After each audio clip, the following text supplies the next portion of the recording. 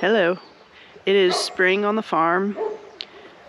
The trees are starting to bloom. There's blackberry brambles everywhere.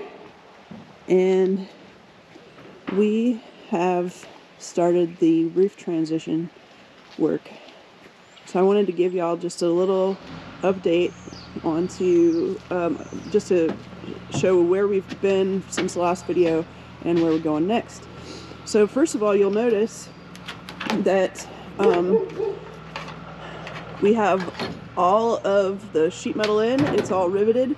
The only other rivets we have to deal with, and I'll show this back here, is you'll see that we've got a row of rivets here and then rivets all the way around this piece.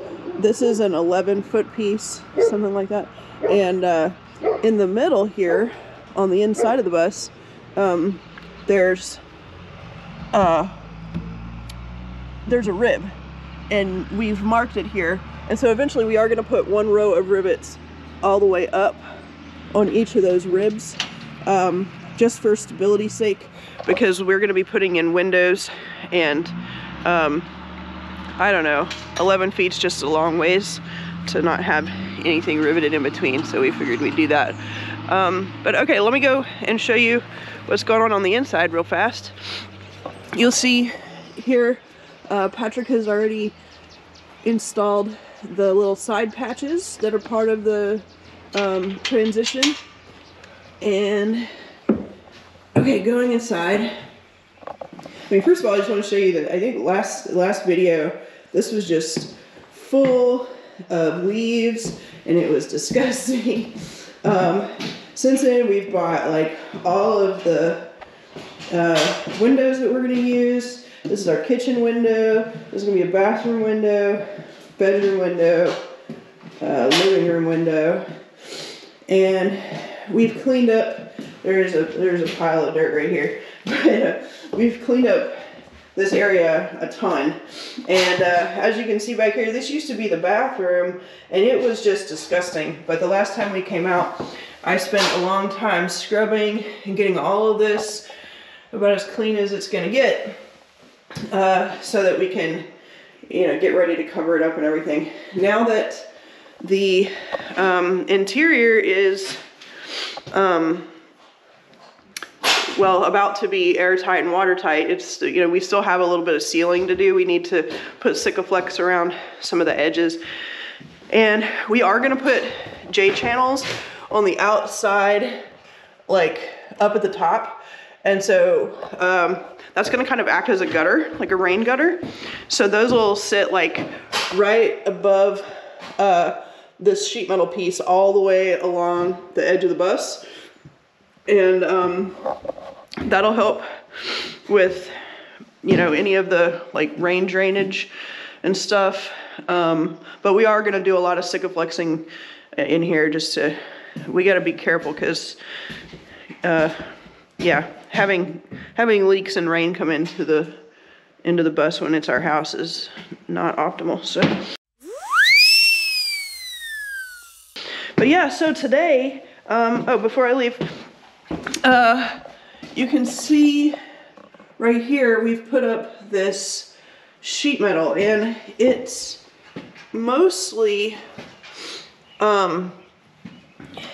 like the curve is okay, it's not perfect. But what we're gonna do today is we're going to like slice off just a teeny tiny little sliver of this ledge here, just to get it, because you can see that it's like, it's not really even. And we want for this to be able to kind of slide down and go right on top of this rib here. So that's the first thing we're gonna do, is slice this off all the way down.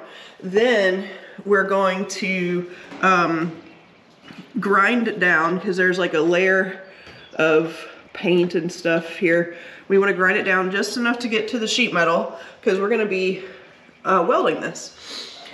And after we have done those two steps, slice it off so it's all even, grind it down so it's to the sheet metal, Then we're gonna place this and start kind of grinding it to make sure that everything touches where it needs to touch. Because we need there not to be like big gaps like there is here. It needs to touch down better. So we're gonna be going like right here in the middle where it's touching. That needs to be a bit more curved and different things like that. So that is the work of the day. I think we'll check back in when we are done and I'll show you what we've finished today. All right.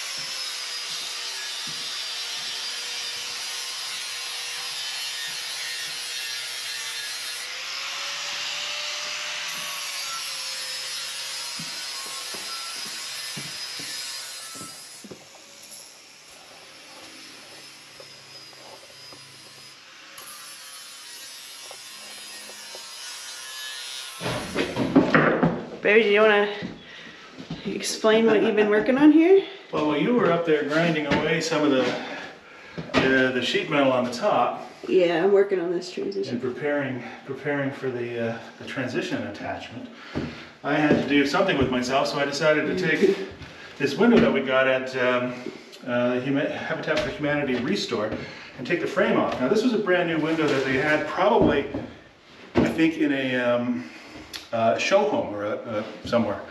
So they took this out and it had this big frame in. It was probably a big brick wall that it was sitting in, and we knew this was not going to be any good, so I just took it upon myself to take it apart. And this is what we got. Look how thin it is. That's exactly what we wanted. And it's double paned, right? It sure is. It still has all the stickers and everything on it, so that's why we think it was just like used in a temporary fashion. Yeah, this would be great. Yeah. We got all of our windows at the Habitat for Humanity Restore for probably under 150 or 200 bucks total. Yeah, something like that. It was really good. Yeah. Cool. Nice. You want to hold it up and show where how it's going to look? This is the outside, I think. I don't think it matters at this point. I'm gonna put it right about here. But up as high as you can get it. Yeah, with maybe a couple inches. Yep. That's where it's gonna be. Ha ha!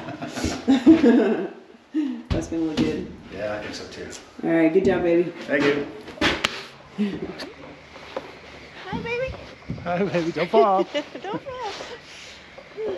I'm just up here tracing, like I'm at day camp or something. So we did the rough cut to make it the angle and the curve. Yep. But now we're gonna try and finesse it to get it properly fit. So when we weld, it works. It'll be tighter fit, which is what we want.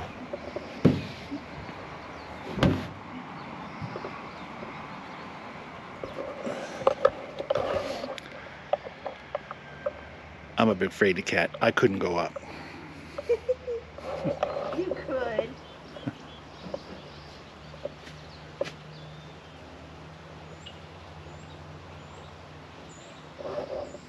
Okay, so this is the end of the first day of us trying to attach this transition piece.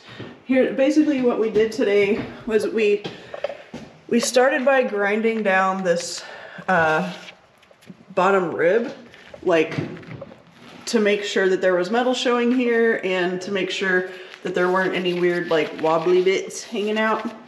But then we kept noticing that there were like fairly big gaps in certain areas.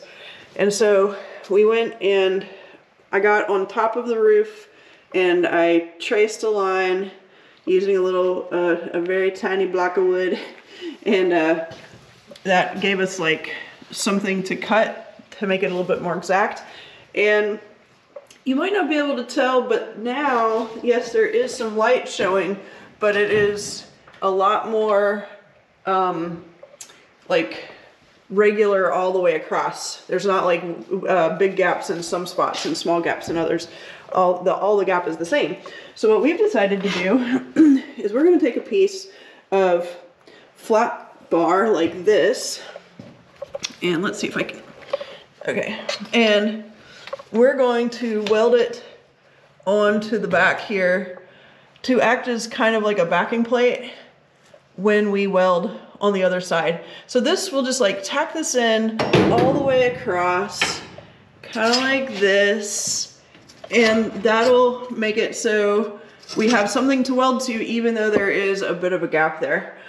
That might be overkill, but it feels better than just trying to like weld this gap closed, which feels a little bit sketchy. So anyway, that's what we got done today.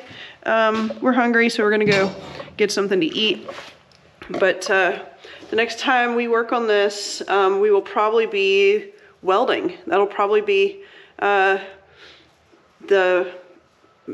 all we're doing. No more cutting, no more any of that other stuff. So, progress. Yay. GoPro, stop recording.